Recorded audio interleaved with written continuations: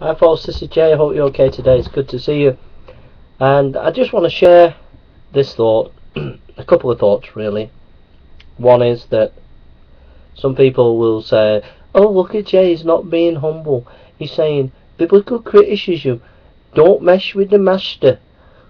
Listen, there's only one master, and his name is Jesus. Alright? His name is Jesus, atheist. His name is Jesus, the Lord Jesus Christ.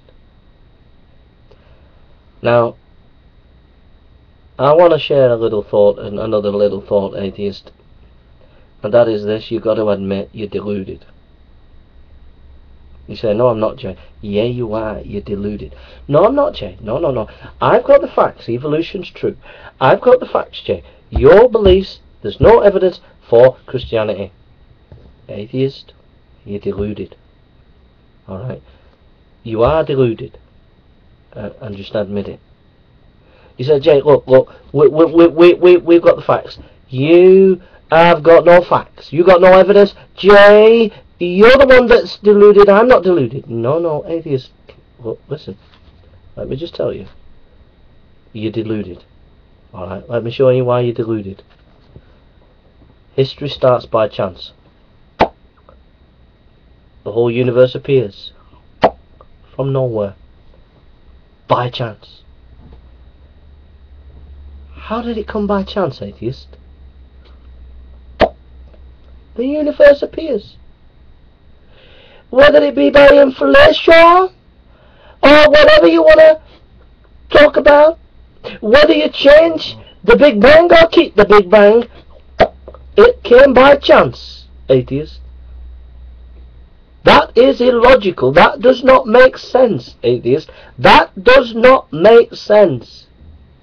That is delusional. Delusional, atheist. Delusional. Okay? Delusional. And then the delusion of history as an atheist. You don't know where you're going as an atheist in history. You haven't got a clue where history is going. And then the delusion of the end of history. You die, and that's the end of it. Came by chance, don't know where we're going, then we die. Came by chance, don't know where we're going, then we die. Came by chance, don't know where we're going, then we die. That's it. It's pretty bleak and pretty bad, atheist. And you're holding on to it and dancing up and down thinking you're clever and thinking this is it, this is life, folks. We came by chance, we don't know where we're going, and we just die. Atheist, there ain't nothing in atheism, folks. It's so easy to critique atheism, it's unbelievably easy. You said, Jay, you don't understand it. You don't understand atheism, Jay. Oh, will you tell him? He don't understand it. Tell him he doesn't understand atheism at all. Jason, don't you understand that atheism is an absence of belief? It's an absence of belief, Jason. And on the basis that there's no evidence. So there. I won the argument a long time ago, atheist. Atheism is not just an absence of belief. Atheism is a worldview. Atheism has presuppositions. Atheism has many ideas connected to it, atheist. Let me just show you one more. Are you ready for it?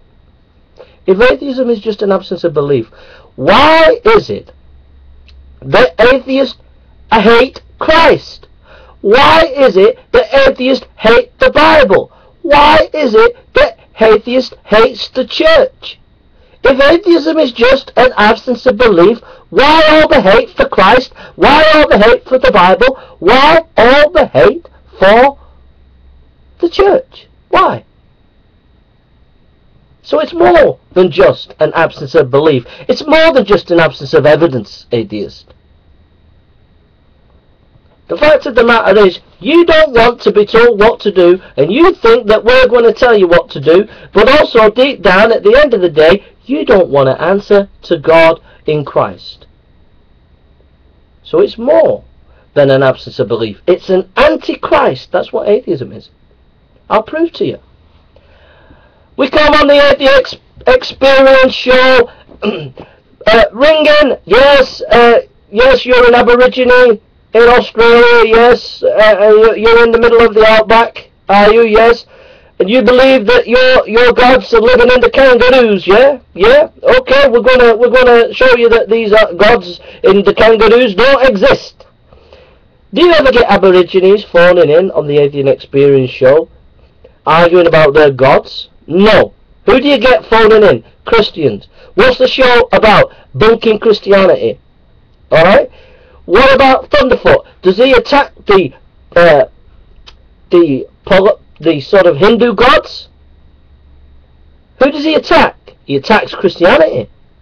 Pat Kendall, does he attack the Hindu gods? No, he principally attacks Christianity. A bit of Islam, but mainly Christianity. Go Green 18, who does she attack? Does she attack the gods in Africa? No, she attacks Christianity.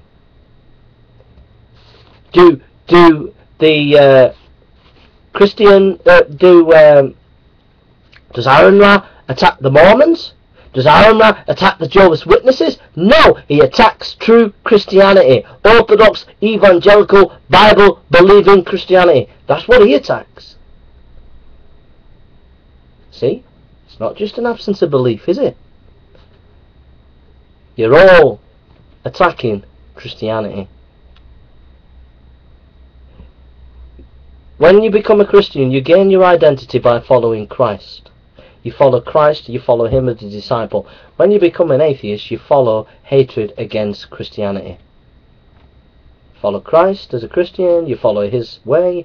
As an atheist, you follow the crowd that goes around bashing Christianity.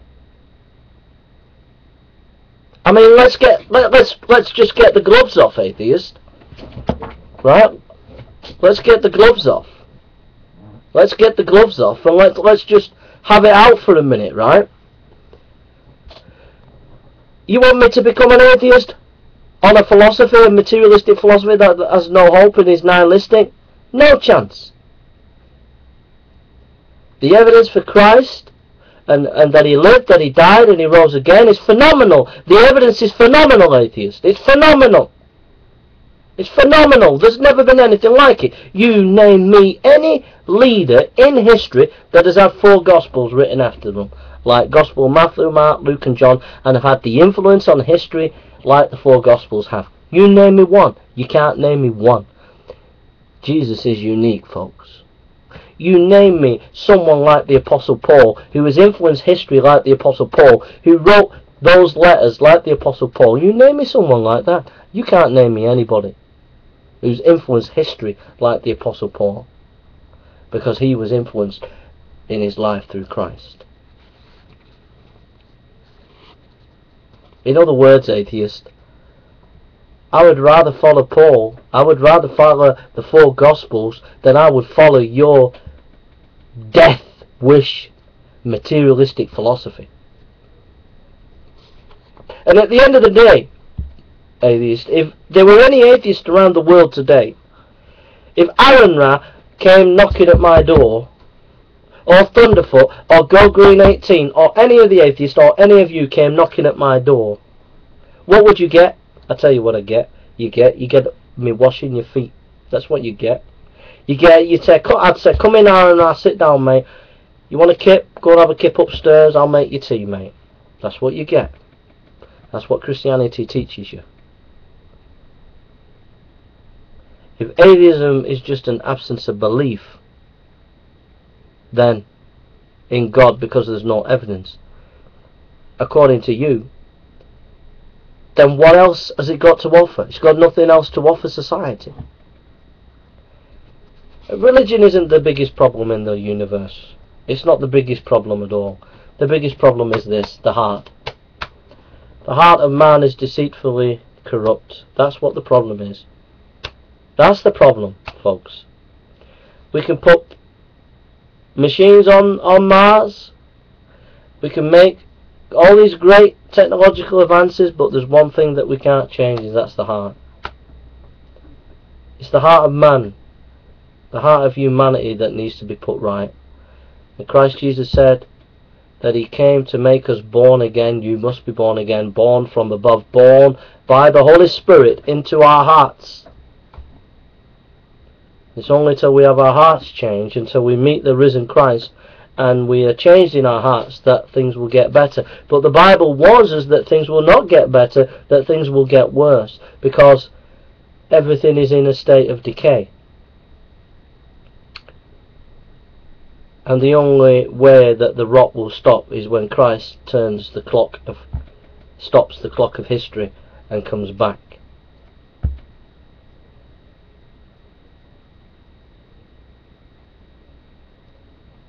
Atheist, you're precious. You're important. You're valuable.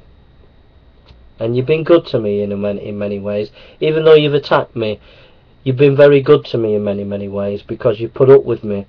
Because you've had an awful assault for 2 years. You've had a lot of flack from me. And in many ways, you've been very patient with me. Even though I've been attacked quite a lot, in many ways you've been quite tolerant to me. Even though you've been very hard with me. So it's like paradoxical, really. And if I had only one video left to make, and this was the video, these are the words that I'd said to you as atheists and Christians. I said to the Christians, you mustn't give up. You mustn't get discouraged. You must look to Christ, and you must trust in him and follow him. Keep your eyes on him. Don't keep your eyes on the church. Don't keep your eyes on the failings of other people. Keep your eyes focused on him, on Christ, and on what he wants you to do with your life. And for the atheist, that's the same thing I'd say to you. If it was my last video I could ever make, I would say, look to Christ and trust in him. All these famous atheists will let you down. They'll make mistakes, and you'll become disillusioned with atheism, because they will let you down. And science might be wonderful, but it can't meet your deepest existential spiritual needs. Only Christ can. And at the end of the day, when you come to your deathbed, science ain't going to resurrect you. The only way you can beat death and go to the other side and know you're going to be alright is in Christ. And that's not about giving you fear, that's just giving you a basic fact. You've got a fact that you're going to die, and the fact is that science ain't going to help you when you die. End of. When you die, if you believe in Christ, you'll be with him. The thief on the cross believed, and the Lord said, today you will be with me in paradise. And if you believe in Christ, you'll be with him in paradise. So, believe, atheist, and trust in him. You can't win against me. Alright? You can't win. You can't grind me down. You're never going to get me to come over your side. It's never ever going to happen in a million years. The only thing that's going to happen is you come over to my side and trust in Christ. Alright? That's the only thing that's going to happen. It ain't going to be me come over to you. So come and trust in the Lord and find peace and joy in him. You know you're deluded, atheist. You know you're deluded.